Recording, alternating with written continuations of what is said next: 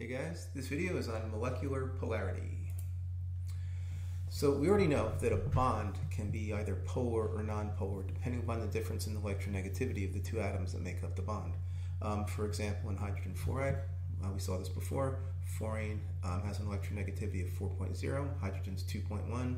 The difference is 1.9. Remember our roughly, our guidelines, if it's bigger, difference is bigger than 0.4, it's a polar bond. So we know that fluorine, there's a region of negative charge around the fluorine atom, a region of positive charge around the hydrogen atom. There are two poles. It has a dipole moment. It's what we call polar. Now, we're going to talk about molecules being polar or nonpolar too. But in order to attempt anyway to show three-dimensional structure, we need to introduce Wedge-Dash notation. So what this is just an attempt to, in 2 dimensions, depict a 3-dimensional structure. In Wedge-Dash notation, the bonds are represented by either a wedge, a dash, dashes rather, or a line. A wedge means that the atom that's on the end of that, the long side of that, is coming out of the plane towards you. A line means the atom that's on the end of that line is in the plane, and dashes mean the atom that's at the end of the line, the long line, is going away from you, back into the plane. So for example, we know that methane, CH4, if we use VSEPR theory and apply that, we see that the central atom has 4 electron groups, 0 lone pairs. This is a tetrahedral molecule. So it's a tetrahedron. And the way we would show that with wedges and dashes is just like this, where this hydrogen would be actually lifted out of the plane of the screen towards you. This hydrogen with the dashes will be going back into the screen away from you, and these 2 hydrogens would be in the plane of the screen. Okay, so now with that, we can talk about molecular polarity. So we have 3 or more atoms. A molecule can be polar or nonpolar, just like a single bond, a bond can be. These 2 molecules end up being nonpolar because although they contain polar bonds, the effects of those polar bonds, the pull on the electrons, cancels. So if we look at carbon dioxide here, oxygen's electronegativity is 3.5, carbon's 2.5. The difference is 1.0, definitely a polar bond. However, the molecular geometry is linear. The central carbon has 2 electron groups, 0 lone pairs. This is a linear molecule, 180-degree bond angle. And so the more electronegative oxygen on this end is pulling the electrons away from the carbon towards itself with exactly the same strength that this oxygen is pulling electrons in this bond towards the carbon towards itself. Those 2 pulls exactly cancel, and so that electron density, the electron cloud, does not shift one way or the other. And so this is a non-polar molecule. There is no positive and negative region. Likewise with carbon tetrafluoride. Even though fluorine is really electronegative, these are definitely polar bonds. Fluorine's electronegativity is 4.0, carbon's is 2.5, the difference is 1.5. Tetrahedron is a symmetric shape.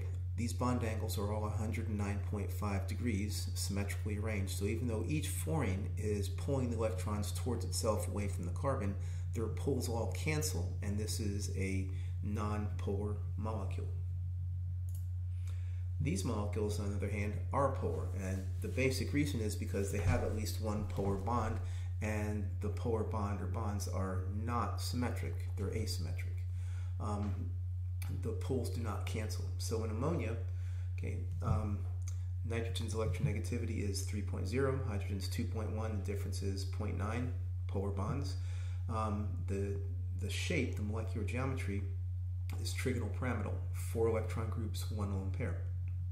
And so this is just like a tripod sitting on the ground. And the nitrogen is pulling the electrons, the more electronegative nitrogen is pulling the electrons away from each of the hydrogens, and the hydrogens are not canceling, their effects are not canceling out. And so overall there's a negative region in this molecule up somewhere by the nitrogen, and there's positive regions down here by the hydrogens.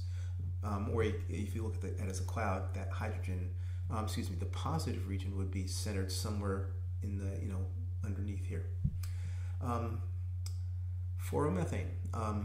This molecule, okay, it looks a lot like methane we saw before, except one of the hydrogens has been replaced by fluorine. So this is a tetrahedral molecule, 4 electron groups, 0 lone pairs, but it's not symmetric. There's this one very electronegative fluorine pulling electrons towards itself away from everything else, not balanced by the hydrogens. It's an asymmetric molecule. There's polar bonds in it. They're not opposing each other, so there is a negative region and a positive region, and this is a polar molecule. Likewise with water, hydrogen's electronegativity is 2.1, oxygen's 3.5, difference of 1.4. The bonds are polar.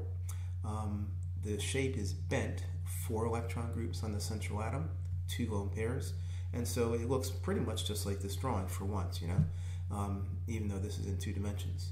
And so the oxygen is pulling the electrons away from the hydrogens, and the poles are not balanced. So overall, there is a negative region in this molecule and a positive region. So this is a polar molecule. So this is sort of a little synopsis of how to figure out if a molecule is polar. Usually, it's best to draw the Lewis structure. There are a few molecules you can, if you're used to this stuff, you can look at them and tell. But pretty much draw the Lewis structure, figure out if there are any polar bonds in the molecule. If there are no polar bonds at all, then you can stop, because there's no way that molecule is going to be polar. You can say right away, this is a nonpolar molecule. You can even do this step before if you can picture the structure in your mind. But okay, once you get past this step, okay, if there are polar bonds, then determine the molecular geometry, so Vesper theory, and then within that geometry, determine if the polar bonds in that molecule are arranged asymmetrically, not canceling each other out. If they are asymmetric, then the molecule is polar. If they're symmetric, the molecule is nonpolar. So let's apply this to this example. So we want to figure out which, if any, of these molecules is polar. Sulfur trioxide, iodine trifluoride, and nitrogen trifluoride. So what we do is draw the Lewis structures. Figured out that in sulfur trioxide, oxygen's electronegativity is 3.5, sulfur's is 2.5. Yeah, 2.5. So the difference in electronegativity of 1.0, definitely polar bonds. The shape, though, is trigonal planar, and that means that each of these polar bonds balances all the others. These are all 120-degree bond angles, and so because the bonds are symmetrically opposed, counteracting each other, the molecule is nonpolar. Now with iodine trifluoride, okay, that once again there are polar bonds. Fluorine is 4.0. Iodine is, I think, 2.5, is it? 2.5, yeah. And so a difference of 1.5. Definitely polar bonds. The shape is T-shaped, right? 5 electron groups, 2 lone pairs. So this is not a symmetric shape. The bonds, the polar bonds, are not symmetrically opposed. They do not cancel each other out. They're asymmetrically arranged, so this is a polar molecule. Likewise with nitrogen trifluoride, the bonds are polar.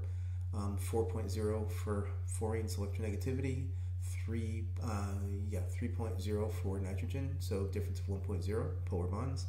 The shape is trigonal pyramidal, and so this again looks like a pyramid. The poles are not balanced. The fluorines are pulling the electrons away from the nitrogen, and their poles do not balance each other. It's asymmetric, and so the molecule is polar. And that's all there is to it, guys.